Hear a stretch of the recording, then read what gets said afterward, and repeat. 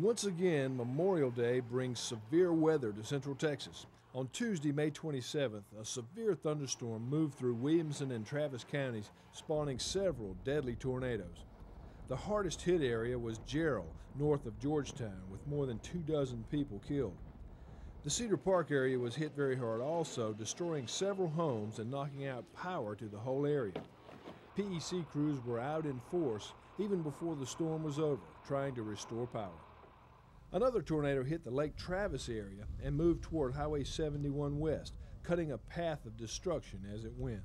Well, I came around the bend down the road here, and there was leaves coming out of the sky. And as I approached the church, it turned into branches, and then it turned into limbs coming down. It just falling out of the sky, and I realized there must be a tornado near me. So I pulled off into that grassy spot, maybe 50 yards away from where I crossed the road. I just pulled in and sat there, and I watched two cars right here. They just got picked up and thrown in these treetops over here. The trees are gone now. And I just sat there and watched them. My car was shaking back and forth. Limbs are coming down. A bloody bird hit my windshield. It was just an unbelievable. It just came right on through here. I watched it cross the road. It came right over here and went right off over that horizon right there. It's the scariest thing I've ever seen. That same twister hit one of LCRA's transmission towers near Lake Travis, turning it into a heap of twisted metal. Power was routed around the problem, and LCRA transmission crews were starting the repair process the next morning. Overall, LCRA's electric system sustained little damage, considering the severity of the storms. The Fayette Power Project has just completed the overhaul of 2 units and completely changed their control systems. And now they're getting ready for the Sheriff's Department going on there. I hear sirens coming around the corner. Check this out, man. Check out the fire engine here. What's going on? What's going on? We got Sheriff's Department, we got fire trucks. Let's go inside and see if we can find out what's going on. Okay, let's go. All right. Okay, let's get out of here. Just a few weeks ago, as we were recording material for a story at the Fayette Power Project, we were interrupted by what appeared to be a serious accident at the plant. Just after a dozen emergency vehicles raced by, the front gate was sealed off to all visitors. Security personnel even made it difficult to get our cameras inside. Okay. Did they give you permission? Yeah, he did give me permission. Where are we going? Unit 2. Unit 2, great. Let's go down there. Okay, good, thanks. But we persisted. We're in. When we pulled alongside the maintenance building, there were a number of bodies lying on the ground, and people were confused and asking for help. We're inside the break room and it shattered the window and glass went everywhere.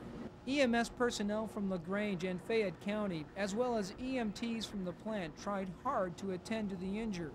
Meanwhile, the normally quiet community of LaGrange was in shock as many people who have radio scanners heard the call for help and were left to wonder if their loved ones were safe.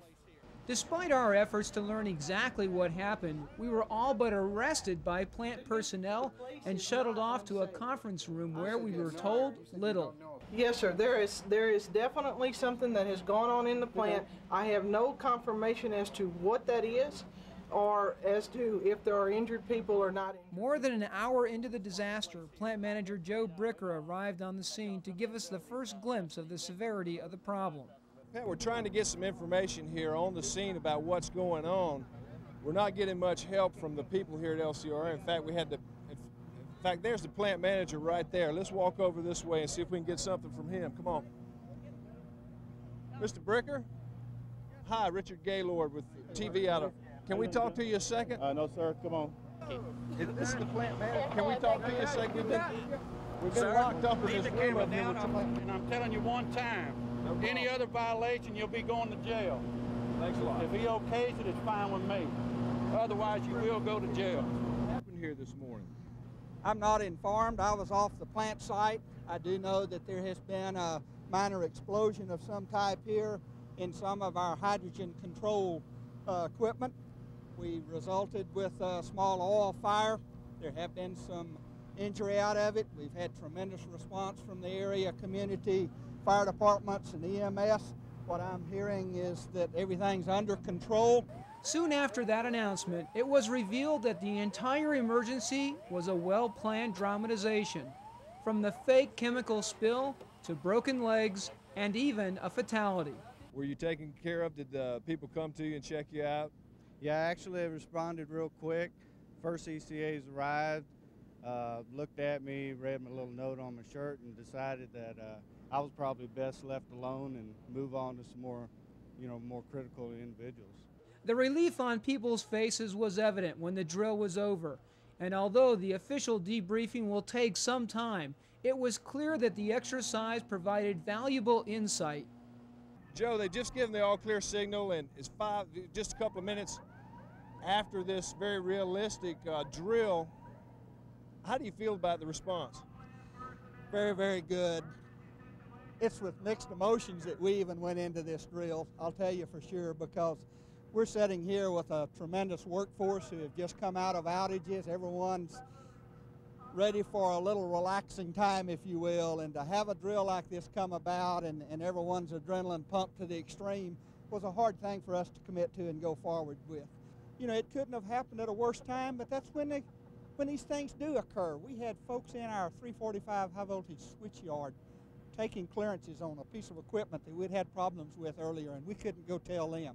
We had our control center responding to that kind of a situation of hearing over the scanners and over the emergency communication systems that there had been an explosion at Fayette Power Project. I was at the local radio station, and even knowing what was happening, was standing there when the scanner began going off and had to tell him, now please, we need your cooperation in not communicating this out. We didn't want to make the communication worse. People in school and community leaders know it's a good feeling to be at this point, to know it's over, to know that things went very well. And that's the real reason for doing these, is to see that we are prepared to save lives. Immediately following the drill, Joe Bricker held an impromptu meeting with all personnel and explained why the drill was necessary, despite the anxiety it placed on employees and their families. Bubba Reeves was the overall coordinator of the drill. He says in general, plant personnel and the community agencies did a good job handling the emergency. And he said one of the toughest jobs was keeping it all a secret. There was a real tight inner circle of folks that we've been working on this drill for about the last 3 months, and we swore that on our blood oath that we wouldn't tell, and so that's how it's done. There are more than 200 employees at the plant on most days, and it is definitely good to know that should a disaster occur, that they, as well as nearby emergency crews, are prepared to deal with it quickly and professionally. Attention all emergency personnel. The official photograph of the new LCRA Board of Directors was taken at the May meeting. 6 new members were present for their first board meeting since being confirmed by the Texas Senate in April. The new members are John Widener from Brown County. He's the electric service area member. Gay Gaddis from Austin represents Travis County. Gail Linke represents Fayette County. Arthur Milberger is the new member from Matagorda County. Pamela Akins is the at-large statutory member from Burnett County. And Patricia Kirk is the new board member from San Saba County. Welcome aboard. The 75th legislative session ended at the state capitol on June 2nd. General Manager Mark Rose took time recently to talk to us about how new legislation will affect the LCRA.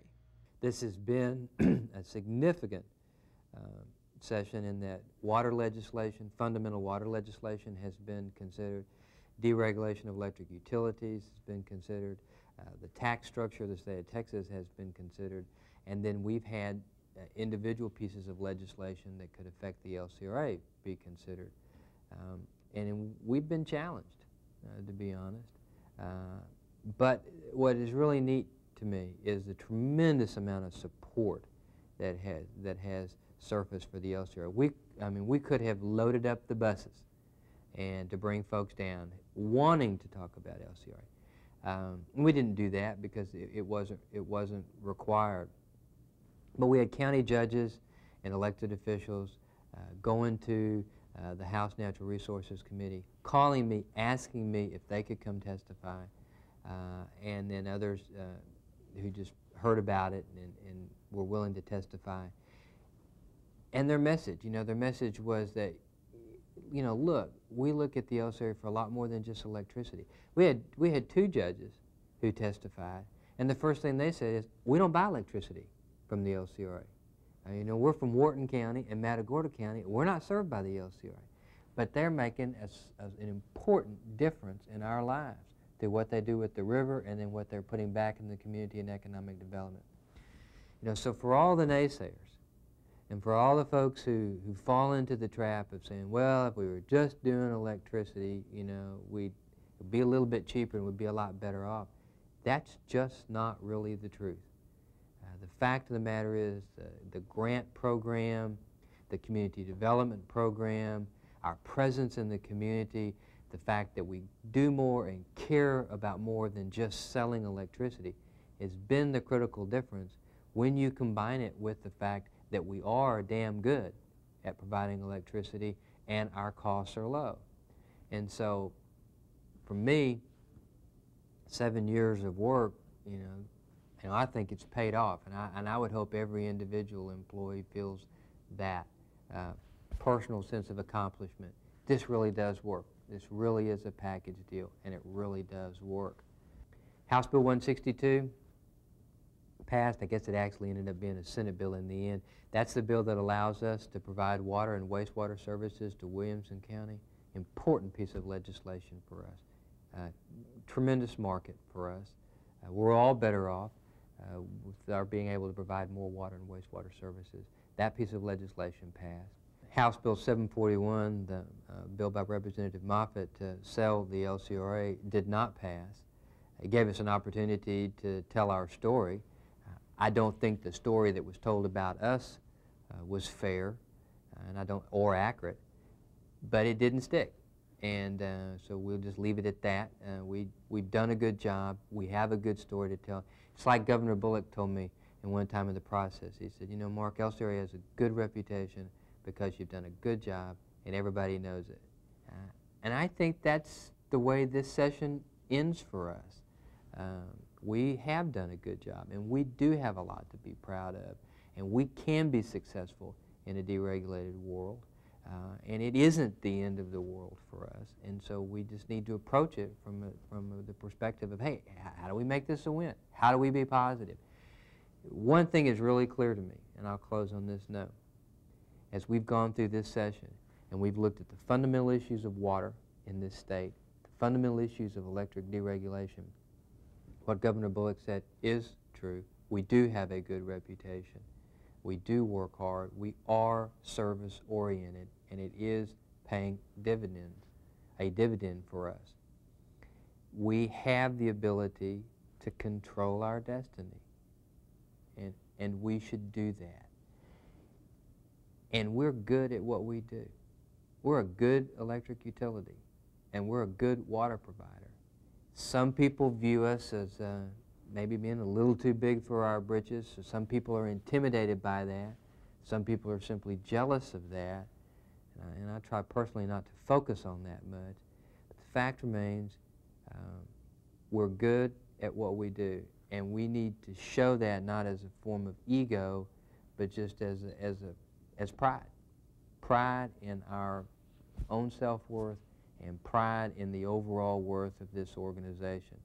It proved to be the difference in this session, and we ought to have the goal of making it be the difference every year that we work here as employees of the LCRA.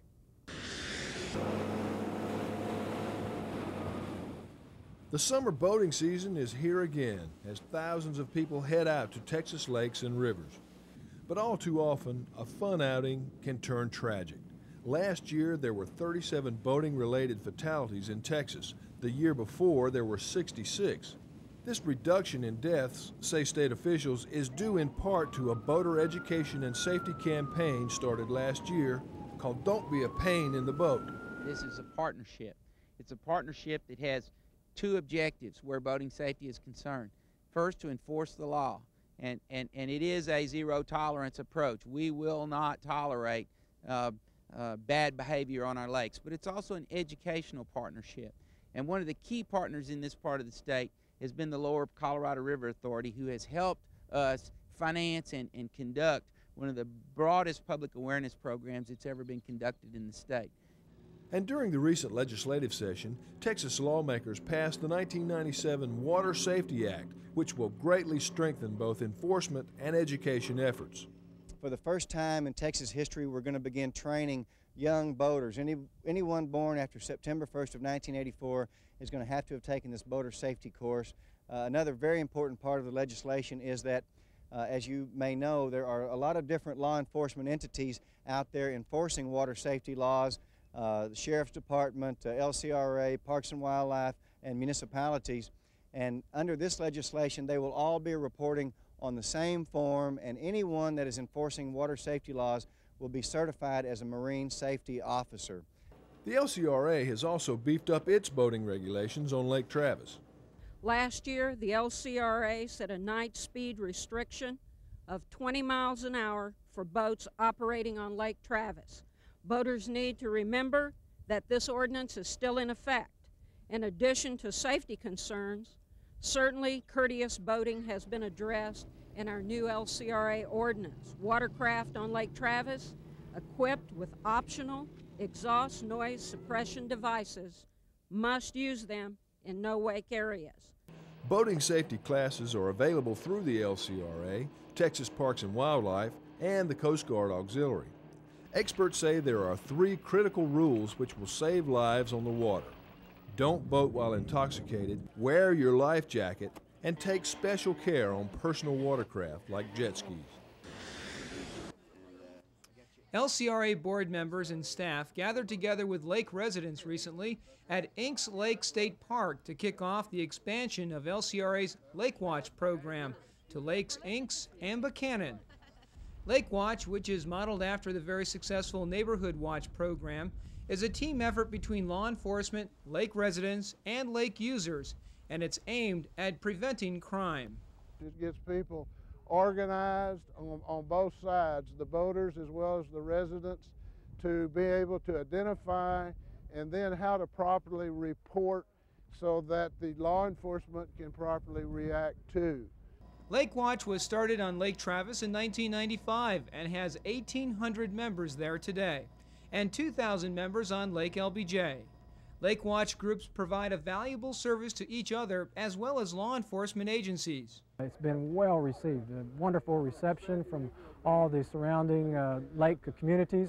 It's going to be done on a community by community basis around the lakes, but to bring the lake area together where they all can participate in this watch community and how they can report any particular incidents that might occur on their lake.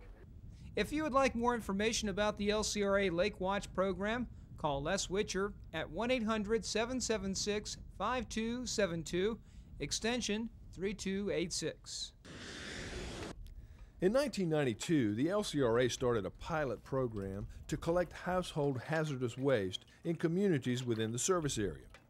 This collection day in Bastrop County is the 11th such event and the first multiple site collection ever held. Collection areas were set up in Bastrop, Smithville, and Elgin to make it more convenient for citizens to bring their materials in for recycling and proper disposal. You can also see that we have LCRA employees manning these facilities here.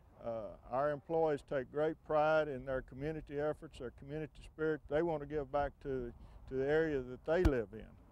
So we're very pleased to be able to do this and hope it's a success for the counties, the cities, and also for LCRA. I've got a bunch of old tires on my property that people have dumped there, so I've got some highway property, and I haven't been able to dispose of them until now, until the LCRA opened up this dump site here, which gave me a chance to get rid of them. You think that's a good idea? Oh, I think it's an excellent idea. I wish they'd do it more often. Each vehicle that participates in these hazardous waste collections brings an average of 67 pounds of material.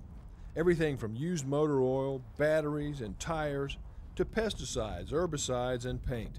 This is an important program to us. It's part of our educational outreach programs to make the public aware about proper management and recycling and disposal of hazardous materials and about the conservation of our natural resources.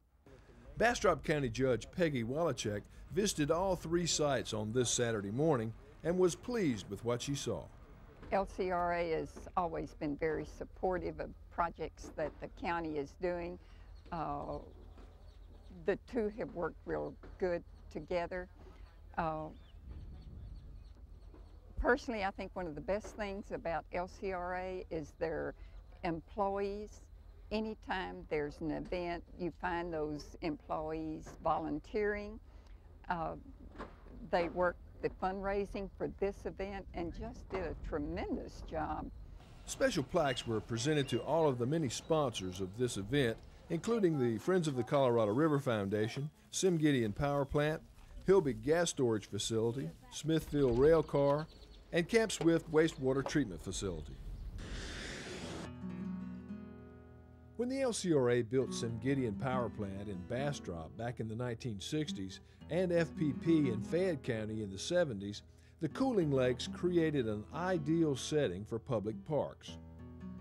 Oak Thicket Park and Park Prairie on Lake Fayette and South Shore Park on Lake Bastrop have recently undergone a complete overhaul and upgrade and were rededicated in ceremonies held in May.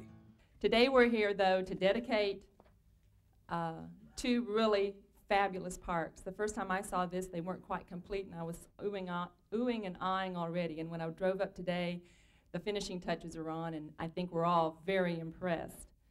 Lake Fayette is one of the best bass fishing lakes in Texas, and these parks are now first-class facilities for fishermen, family camping, and group activities as well. It will be tremendously beneficial to Fayette County, and not only to the county, but to the individuals that are living out in the areas here that have businesses and that sort of stuff. It'll bring tourism in. It'll just bring a lot of people into the county on weekends and during the week. So, you know, we're real happy with this project, not only for that sake, but we're happy with the fact that it was done so nicely. The area back there, the campsites are just wonderful. Over at the South Shore Park on Lake Bastrop, fishing is also great, and the park itself is now a showplace facility thanks to the partnership between the LCRA and Texas Parks and Wildlife Department. But it's a relationship that has paid enormous dividends to the people who live up and down the Colorado River. And this project today is another great example of what we and LCRA have begun to do together, and I hope that it is an example of projects that will continue. The park system on the Colorado River has come a long way in the last few years. And I was shocked in 1987 when I was going through the first budget process and was told that literally from Austin to the Gulf Coast, the LCRA did not own a single acre or inch, for that matter, of land. And there was absolutely no public access on the Colorado River from Austin to the Gulf Coast. None. And I cannot tell you how proud I am to stand here and tell you today that we now have helped, through Parks and Wildlife and the local communities, build a park in Wharton, in Columbus, in LaGrange, in Smithville, the Riverwalk project here in Bastrop. We've acquired the McKinney Acres track, and we have over 30 canoe access points on the Colorado River. And we've done all that in between 1988 and today. And that's something that we can really all be immensely proud of. You can get to the Colorado River today without trespassing. And if you want to, you can enjoy it, and you have places that you can go.